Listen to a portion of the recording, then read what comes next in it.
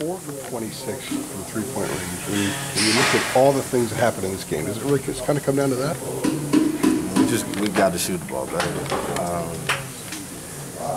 We've seen when we hit shots, and we've seen when we hit shots at a clip that we know we can. And tonight we just didn't. I don't know if it was rush shots or what, but the ball just didn't bounce our way tonight, and just get back to it. Credit to them, they gave us a game. It was a hard-fought game for 40 minutes.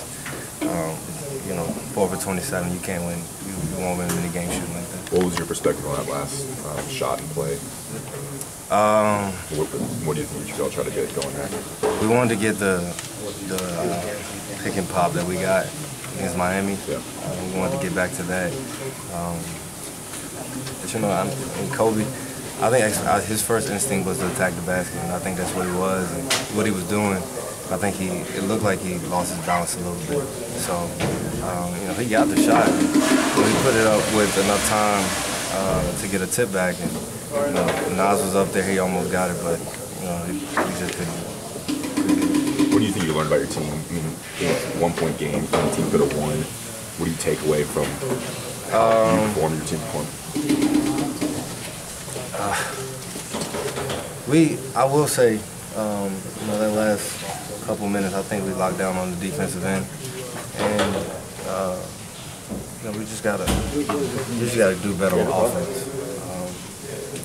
If we get better on the offensive end, I think with the way our defense is improving, I think we can put it together and make a deep run in the tournament. Kenny, how much did Garrison's foul trouble affect y'all, especially on the defensive end? Did that play a role in what you guys were trying to do? I think it did.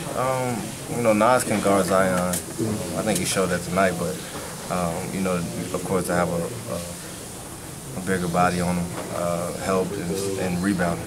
Also, we wanted G out there. It's tough because, they called 2 fouls on him, rebounding the ball. So, I don't know. I didn't see the play. I didn't see the replay. I don't know how good the calls they were, but that was pretty big having G out. As tough as this is right now, you've got another tournament starting here next week, a bigger tournament. The program has a history of responding in situations like this in that tournament. As a veteran guy who's been a part of that, how do you kind of communicate that to the rest of the guys to put this behind them and move forward? Once we get back to Chapel Hill, we're focusing on the next one. I just told Nas, I've won an ACC championship, tournament championship, but of course we wanted to win, but this next one, the national championship, the ACC tournament has nothing on the national championship win. So